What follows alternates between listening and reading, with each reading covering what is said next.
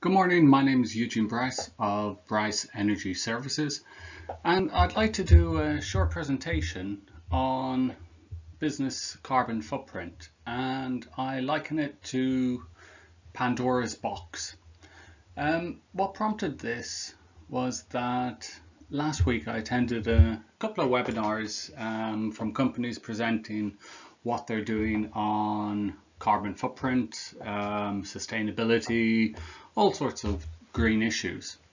And there was one particular company that has implemented quite a lot of energy efficiency, sustainability policies and issues, and clearly it was high on their to-do list. And just on the usual Zoom chat, I asked the question, well, what is your carbon footprint? And they didn't know, which surprised, little shocked me. And unfortunately I didn't get into a discussion with them about why they didn't have a carbon footprint. I don't think, I didn't want to berate them for the fact, but I think the importance of understanding your carbon footprint and appreciating that it will never be spot on, and in fact it could take a number of years to get it, I'll call a reasonably accurate carbon footprint, and that's pretty much the theme of this short presentation, just to remind people what it is that we're trying to achieve and how you may go about it. So if I press on to the first slide.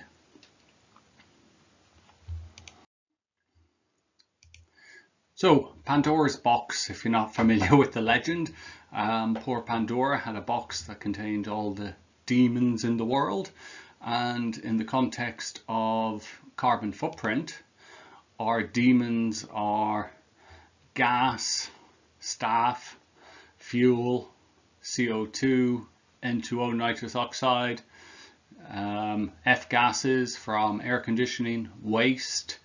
So what we need to do is, for each business, to really open the Pandora's box of where carbon is being emitted from their business and from their supply chain. Now, this is where my knowledge of Greek mythology may fall down, but as I understand, hope was left in Pandora's box and it was closed by the gods. But if we can release hope, and in doing so it's a case of measuring and reducing the carbon footprint. So hopefully that's not too vague, but the idea is you need to dive deep, look at the demons of carbon and set a plan to measure and reduce, and at the very least that's an annual cycle. So let's take a look at scope 1, scope 2 and scope 3, which is how greenhouse gas emissions are defined. So if we take a look at scope 1, items included in scope 1, so direct CO2 emissions, these are what your business are directly responsible for. Natural gas for heating, fuel for business vehicles, all your delivery transport, air conditioning, HVAC, specifically F gases used in those systems, and really any burning material. So if you're burning gas, natural gas, LPG, diesel, petrol, these are all your scope 1 emissions. So if we take a hypothetical curve of tracking your scope 1 emissions, what I have here is a purple line showing the calculated value by a business each year. Now, I've also shown error bars. Now, this is as much about how you collect the data as the accuracy of the data. Now, scope 1, we're talking about for most businesses, fuels, diesel, natural gas, F-gases. All of these should be readily measurable. So if you're a transport company, I'm sure you have a very detailed picture of how much diesel your vehicles are using. If you're, for example, a large hotel with multiple air conditioning units, you should have an F-gas register and know exactly how much F-gas is being used to top up your air conditioning or refrigeration on an annual basis. Now, also within the uncertainty is perhaps you haven't included everything. So, for example, in this curve, the carbon emissions actually jump up in the second year, and we still have a potentially large error margin on 2022. So when you first calculate your scope 1 emissions, you may have inadvertently overlooked something that you should then include in 2022. Then perhaps you've undertaken some sort of significant mitigation between 22 and 23. Either you plan for it or you'll undertake it. And in this example, I've said some of those delivery vehicles may be converted to electric vehicles. Therefore, less fossil fuel use, less petrol, less diesel. So therefore, the emissions come down. Now, also, as we go forward, the error bars are tightening up. So as you become more experienced in measuring CO2 emissions, scope 1, your margin for error in these figures reduces year on year. It will never reduce to zero. There will always be some uncertainty, perhaps with how data is recorded. But as you go forward, certainly for scope 1, you should be reaching a confidence level of plus or minus 10% in your carbon footprint. Move forward. Scope 2 is about electricity. It is still a direct emissions from your business. It's about electric vehicles that you use, but it's also about heat and steam. So if you are lucky enough to be on a district heating network, the heat and steam that you receive in from whatever source needs to be included for their carbon footprint within scope 2 electricity. So direct electricity use. Also bear in mind for some reporting requirements, you are required to report your worldwide emissions. So what we're describing here is not only for your UK business, but for your global business. And how you report that, there is some leeway. Obviously you can define for the UK, we emit this. For our, for example, European operations, we emit this. For our Asian operations, etc., etc. But you do need to report for each area under scope 1, scope 2, and scope 3. So if I move forward, so similarly to our scope 1 curve, here we have our electricity use curve, and what we have here is a very well defined line, and that's simply because the electricity usage is taken directly from your electricity bill, which hopefully is very accurate. So as you can see here, we have a bit of a step change from 22 to 23. So as I mentioned previously, what we've done here is move from fossil fuel vehicles to electric vehicles, and that is reflected obviously in greater use of electricity. So naturally the electricity bill has gone up, but what we have here is also a general trend downward. So as a business, what you want to do is look at energy efficiency measures, perhaps use of solar panels for self-generation, whatever it may be. But always bear in mind, you will never remove electricity. What you want is to remove carbon, but you will still be using obviously electricity. Other options, you could go for green contracts, green electricity contracts, whereby you're specifically paying for renewable energy to offset the carbon footprint for scope 2. But even if you are buying green, you do have to report the emissions as per UK government conversion factors, and I'll explain a bit more, for scope 2. So you, for example, in 22, this company has about 600 tons of CO2 associated with electricity.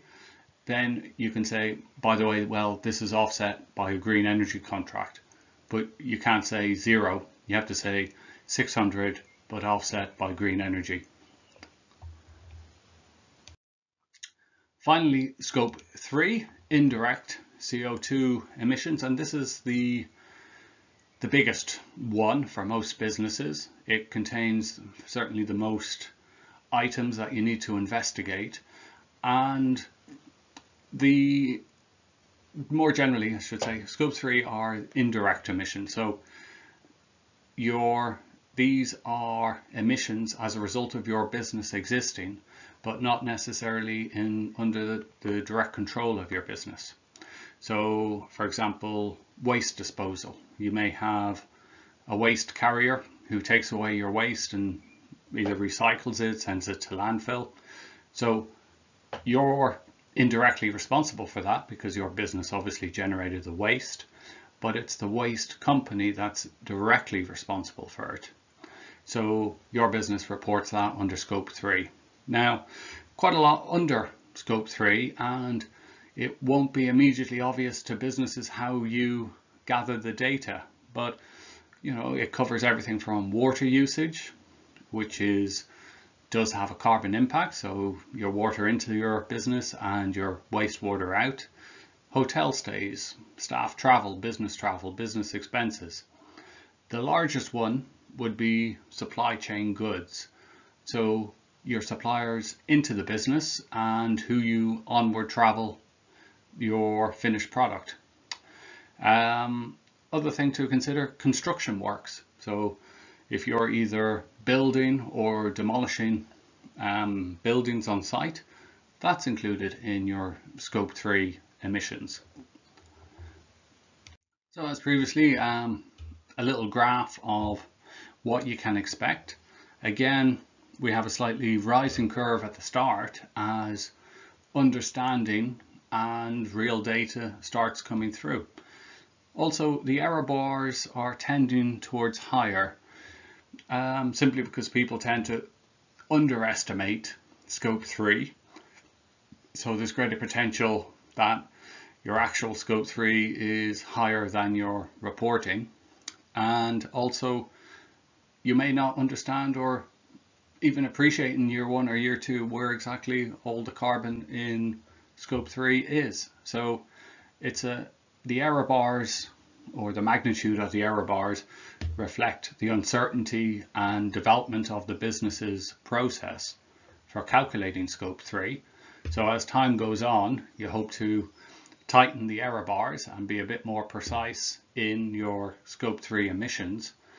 But you'll plus or minus, I don't know, 10 to 20% perhaps would be even the optimum best. You're doing very well if you get to that point. But I think understand that, make a start, but at least a point on a graph, understand where the data is robust, where it needs greater investigation the following year to refine it, and continue those processes. So it's about engagement with suppliers. It's about perhaps refining your travel expense policy to include, for example, kilometers traveled, etc. Train travel, how many kilometers were actually traveled, rather than just, you know, postcode A to postcode B. So yeah, indirect CO2 emission scope 3. So one thing I was perhaps a bit curious about is the relative scale of Scope 1, Scope 2 and Scope 3 across multiple businesses. Now, this is a graph I got from this reference. So Edgar and Richard here. Always, if you do pull data from the internet, it's always good to reference the authors. A, because they probably put a lot of work into it, but it's just the proper thing to do. So here, these guys have produced these charts, and I'll just add the top chart here, PG CO2 per annum. I didn't really understand what PGC carbon. Its numbers represent reservoir mass, also called carbon stocks. And 1 PGC is equivalent of 10 to the power 15 grams of carbon. So it's a measurement of the relative scale of the emissions from each industry. Perhaps the more interesting chart is the lower chart, and this is the percentage share of Scope 1, Scope 2 and Scope 3 by industry. So for example, we'll look at the transport industry, where the vast bulk of it is Scope 1, which is not surprising because transport is direct use of petrol, diesel, natural gas, aviation fuel, whereas buildings, take a look at, we have a pretty much equal mix of Scope 1, Scope 2. So the buildings are obviously heated by natural gas, plenty of electrical use, but also Scope 3 makes up about half of it. So that's their suppliers, their waste, and all those things that are included in Scope 3. So depending on your industry, you will find quite a swing between how much is Scope 1, Scope 2 and Scope 3. So remembering Scope 1 and Scope 2 are what your business is directly responsible for, and Scope 3 is what your business is indirectly responsible for, primarily because there's another business directly responsible for it. Hope that makes sense. So over the last year, I've produced a number of other videos on Scope 1, Scope 2, Scope 3 and carbon emissions for business. So you'll be able to find them on our YouTube page, and I'll put a link into the social media, but if you simply type Bryce Energy Services into YouTube, you'll find our channel fairly directly. And videos I draw your attention to are what is 1 ton of CO2. So this is a video just explaining what actually a ton of CO2 is. Your carbon footprint using greenhouse gas conversion factors. So this uses the UK government conversion factors for Scope 1, Scope 2 and Scope 3 to calculate a business's carbon footprint. And finally, a short video on supply chain and understanding what you need to do with your supply chain, predominantly your suppliers, to understand the carbon footprint of goods arriving at your business. So I hope you enjoyed that short presentation on carbon footprint and Pandora's Box. If you would like to contact us, feel free to drop an email to info@bryceenergyservices.com or visit our website, bryceenergyservices.com. Or you can follow us on LinkedIn, Twitter, YouTube. So follow, subscribe, or simply lurk. So that's about it. Thank you very much, and do look at the other videos on our YouTube channel. Thank you.